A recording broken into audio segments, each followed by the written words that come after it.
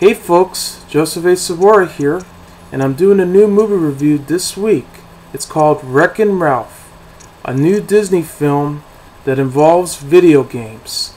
It stars John C. Reilly, Sarah Silverman, Jack McBrayer, Jane Lynch, Carolla, Alan Tudyk, Ed O'Neill, Dennis Haysbert, Mindy Kaling, and Edie McClurg.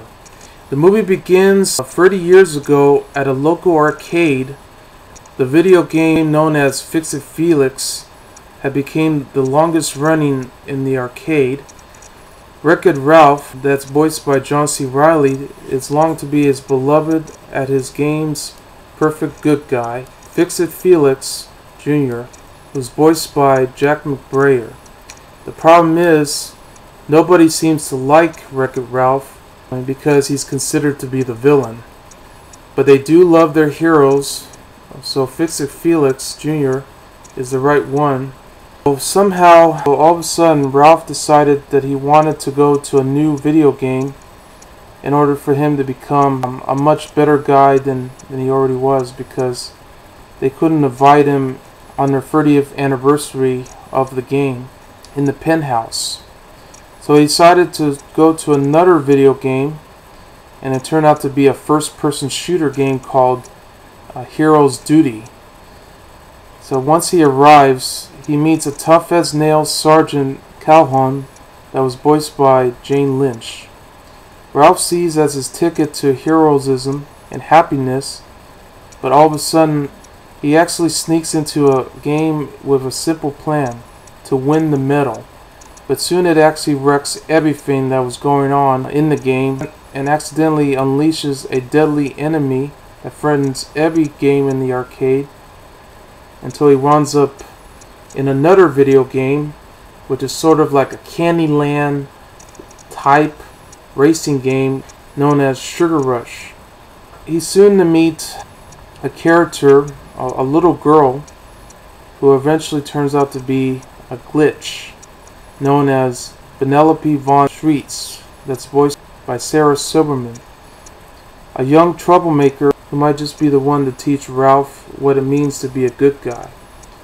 But he'll soon realize that he's good enough to become a hero before the game is over for the entire arcade, so they'll all be in the out-of-order dump. Now, for a film like this, you wouldn't believe how good that Disney can come up with something like this, considering that they once did a video game movie called Tron, which later did a sequel called Tron Legacy. And I really admired the fact that this is an animated film that's a lot different from any other animated film. And it's also the fact that it has the 80s and 90s nostalgia for video games. It had a lot of cameos, including Sonic the Hedgehog, the characters from Street Fighter 2, along with Q*bert, Pac-Man, Bowser from Nintendo, and many others from other video games during the 80s and 90s. I like the fact that they had that feel to it. It was so perfect. You know, this was just, and they also had the Grand Central Station and all this stuff. That's sort of like a resemblance to Tron. And I like the fact that they throw in a first-person shooter game with the mix of a racing game from a different point of view. This is definitely amazing. And they did a very good job. I really enjoy this movie a lot. I love the Wreck-It Ralph character. I thought he was very, considering that he's a villain in the video game, Fix-It Felix. At least he does have a heart. I mean, you gotta admit, he's just tired of being the bad guy, and that's the whole purpose of it, the story. And he's trying so hard to help a little girl for being caught in a racing game that she could not leave. Sad to say. And of course, we get a character that was sort of like the Mad Hatter.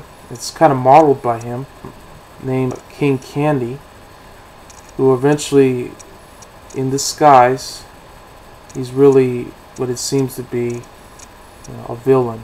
I love the characters, and I especially love the first-person shooter female character, Sergeant Colhan. I thought she was very awesome. This was a great film. I really enjoyed it a lot. I think this is the best animated film so far this year, along with Paranorman, Frankie Weenie, and so on. Definitely check this movie out. It's worth recommending. So I give Wreck-It Ralph 5 stars. I'm Joseph A. Sobora, and I'll see you later. Bye.